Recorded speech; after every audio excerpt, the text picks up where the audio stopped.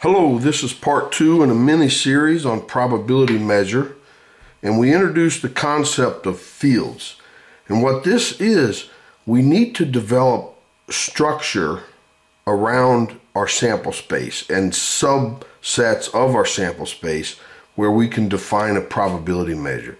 Now, we're not going to get into probability measures or measurable spaces for 2 or 3 more videos.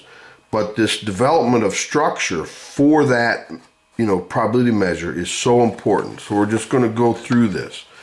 Now, one note is that mathematicians tend to call this structure an algebra, where statisticians tend to call it a field. And so in honor of my profession, I'm going to call it a field. Okay? So first of all, we have a sample space, and we're going to take a subset of the sample space. We're going to denote it by F.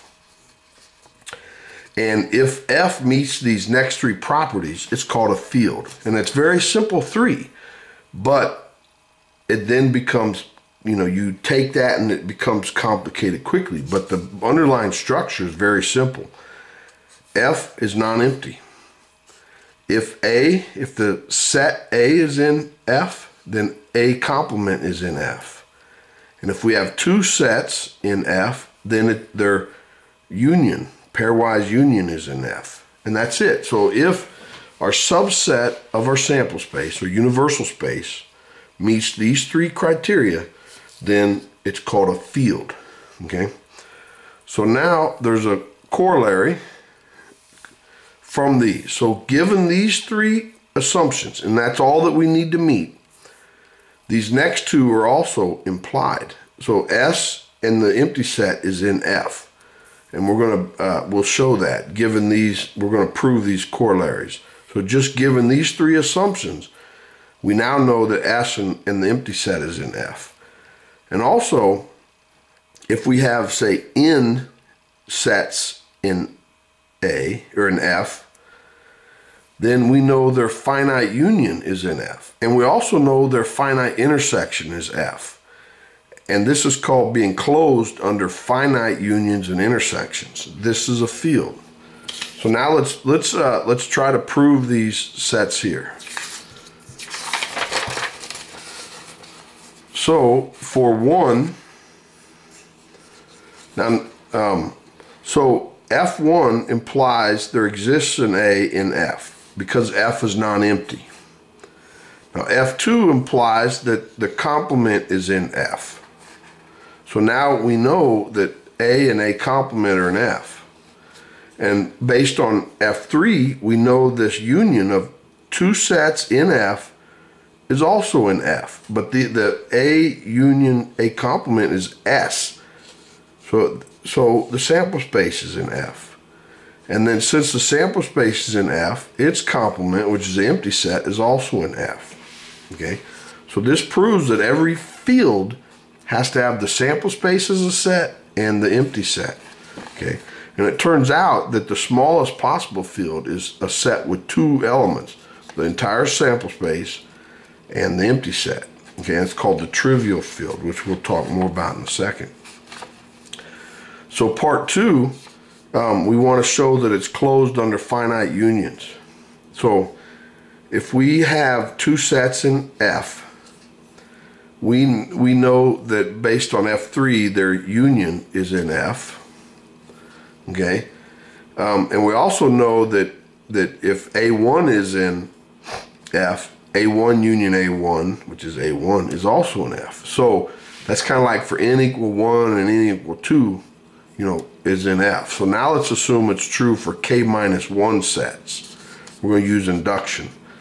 So let's assume these k-1 sets are in F. Then we know that this finite union is in F. So now let's let sets A1 through AK be in F. And if we look at their union from 1 to K, and we know that union is associative, it means it doesn't matter which way we union things. We can union the first k-1 with the last one. Okay? But since this union is in F, so this is a set. So we have this set, union with this set is in F by F3. but that's this finite union. So finite unions are in F. Okay, so now to prove the intersection, we know that if we have sets AJ through AJ or AJ and AJ complement in F, right? Because if AJ is in F, then AJ complement's in F. We know that their finite union is in F, so the union of all these complements are back in F, since these are all in F. Then by F2, we know that its complement is in F, and so this we just determined was in F, so its complement has to be in F. But by De Morgan's law, this, which is this, is actually the intersection of all these AJs is in F. So it's closed under the intersection of a finite number of sets. Okay. So let's look at some abstract or examples. So, and we call them class. So a class of subsets of the sample space. So class 1, where there's only 2 elements, is called a trivial field. We have class 2, which is all possible subsets of our sample space. Now, it's called a power set or a discrete field, depending upon whether you're a mathematician or a statistician. And actually, even though I am a statistician, I've always called it a power set, but I'm going to try to call it a discrete field to keep true to my profession. The class C3 is also a field, so where we have 4 elements, the empty, the sample space, a set A, and a set C. So how would you go about proving that these are fields? Well, you have to show that they meet the 3 properties of a field, and if they do, then they're fields, and all 3 of these do. Now the next one is a little more complicated, but I think it touches upon what I want to start showing and proving in this little mini series. So here we have a class, I'm going to call it C4. Okay, I probably should have said assume the sample space is infinite. Okay, so we want all the sets in S, where S is infinite, such that A or A complement is finite. Okay, so if A is infinite and its complement is infinite, it's not in this set. It has to be, one of those has to be finite. They both could be finite, potentially. So let's prove that C4 is a field. So since S complement, which is the empty set, is finite, that means S is in C4. So C4 is not empty. Let's let the set A be in this class, okay? And our goal is to show that A complement is also in C4, okay? But since A is in C4, then A or A complement is finite, okay? So now there's 2 cases here. This could be finite or this could be finite. So let's go through both assumptions. So first, let's assume that A is finite. And then that means A complement, which is A, which is finite. So look, we took the complement. Since the complement is finite, that means this is in C4, which is what we needed to show. Now the second assumption is that A complement is finite. Well, since it's finite, that's automatically in C4 because that's the way we defined it. So now we need to prove that if 2 sets are in C4, their union is in C4. So then, because these sets are in C4, we know A1 or A1C is finite, and A2 or A2 complement is finite. So now there's 4 assumptions. This could be finite and that finite, or this infinite and that infinite. So we have to go through each of the 4 cases. So let's assume that A1 and A2 are finite. Then this union is finite. Well, then by this union is finite. So then by definition, it's in C4. So that's kind of an easy one. So now let's assume A1 complement and A2 are finite. So then we know, so we need to show that A1 union A2 complement is in C4, okay? But A1 union 2 complement is A1 complement intersect A2 complement. Well, since we assume that this is finite, this intersection is finite. And so since this is finite, that says this is finite, so it's in C4. So A1 union A2 is in C4 because its complement is finite, okay? And then in case 3 and 4 are similar. So that means that we've satisfied F1, 2, and 3, and class C4 is a field, okay? One more page, 2 theorems, but this is going to be important later in the mini-series. So theorem 1 is if we let I be an unempty index set, okay, and I can be finite, countable, or uncountably infinite, okay? So we're going to let Fi be a field. Okay, so we start out with a sample space, and then we're going to look at all possible subsets of that sample space that creates a field. And then we're going to number them 1 through whatever is in this index set.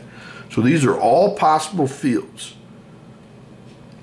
And then we're going to take the intersection of these fields and call it script F or F, which this is saying that if A is in F, then A has to be in every one of these fields for all I in this index set, okay? Well, my claim is that F is a field, okay? So how do you show that? You have to prove those 3 definitions, okay? So since the sample space and the null set are in every Fi, because these are fields, well, then it's non-empty. So F is non-empty. If it's in every one of these, and we take the intersection, then it has to be in there. So now let's let A be in F. We need to show that its complement's in F. But if A is in F, then A has to be in every Fi for all I in this index, right? It's in every one of those. So if it's in this one, it has to be in every one. But if A is in every one of them, then their complement has to be in it because these are fields. Well, if A complement is in every one, we take the intersection, that says A complement's in F. So now this one, if we let A1 and A2 be in F, that means A1 and A2 are in every field. Then that implies the union of those is in every field because that's a property of being a field. Well, if this union is in every single field, it has to be in the intersection of them all, which implies that A1 is in this field. Okay. Now we have one more theorem, and we're finished. So let's let C be an arbitrary class of subsets of S. So we have a sample space, and we take a few elements, or few elements of S. Okay, that's our arbitrary subset. Then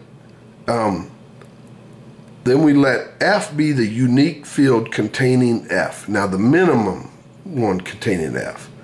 Okay, so there can be lots of ways to create fields with subsets of our sample space, lots. But there's a smallest one. And that's the one, that's what we're saying F is. It's the smallest minimal field that contains C. And we say F is generated by C, okay?